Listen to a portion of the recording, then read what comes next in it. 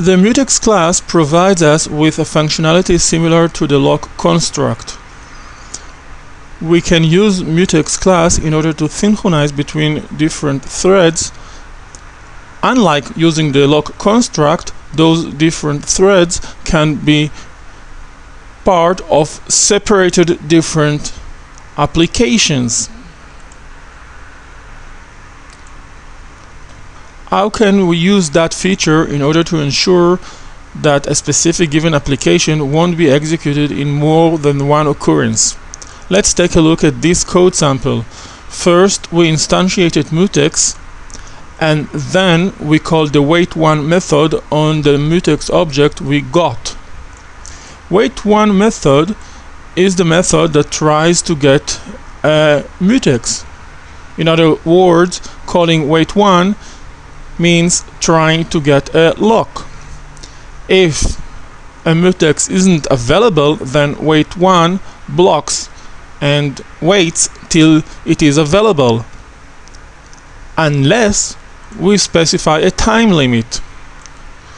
Specifying a time limit, if we call the wait1 method on a Mutex object and the time limit path without being able to acquire the Mutex, then wait1 returns false. So this is how we can identify a situation in which this specific application is already up and running. If we get true, then we go to this code section where we execute the main application code that can be placed within another separated method, like in this code sample, the method run.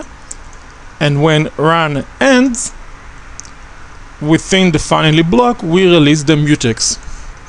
Let's see how does it work.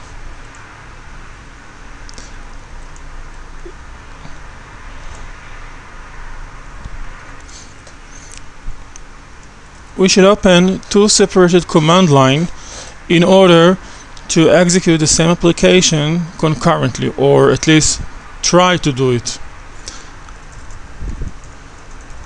Let's execute the application here in this command line window and get a message saying the application is running.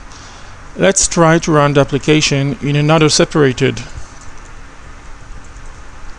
command line window, and it tries to get the Mutex.